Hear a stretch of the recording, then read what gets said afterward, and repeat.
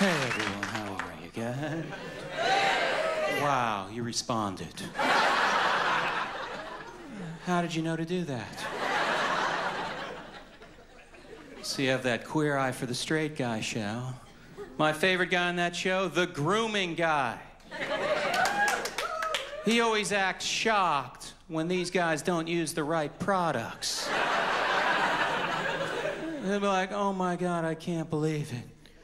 You're a 50-year-old taxi driver from the Bronx, and you don't use chamomile antioxidant?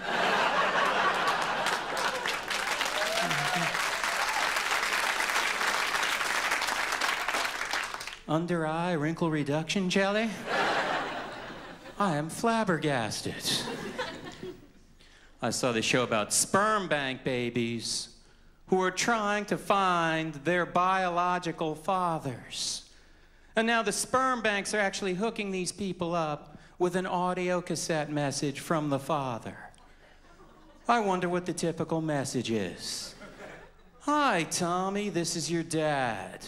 Stop looking for me. I never wanted a family. I wanted $50. I'd love to keep on chit-chatting, but I still have about another 1,000 cassettes to make.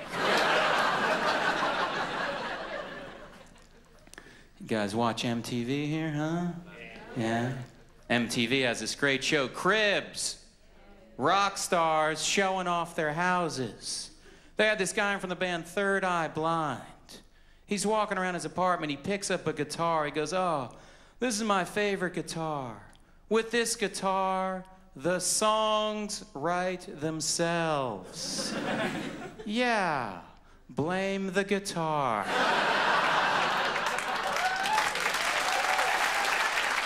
I saw an interview with a Victoria's Secret lingerie designer. This guy said Victoria's Secret has actually toned down their designs because of September 11th. He said it like it made perfect sense. I just can't believe there's a woman trying to seduce her boyfriend. The guy's like, whoa, honey, have you not read a paper lately? So prostitution's legal in Australia. That's good. That's excellent. It should be legal in the United States. They advertise in the yellow pages. Look in the yellow pages, you see ads for escort services, massage parlors, and they have slogans just like any other business. I saw one that said, we give the best service, no hidden charges. What kind of hidden charge are you gonna get from a prostitute? Guy's gonna get his bill, all right? $200 for sex, $50 for rust proofing. You got the Body Shop here in Australia. I love the Body Shop. They should call that place Last Minute Thoughtless Gift Warehouse.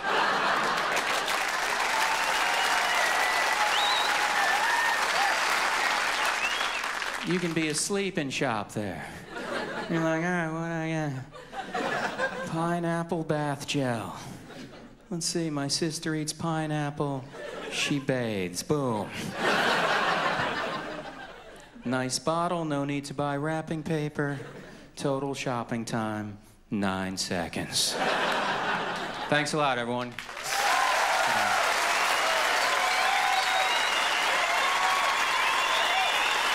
Todd!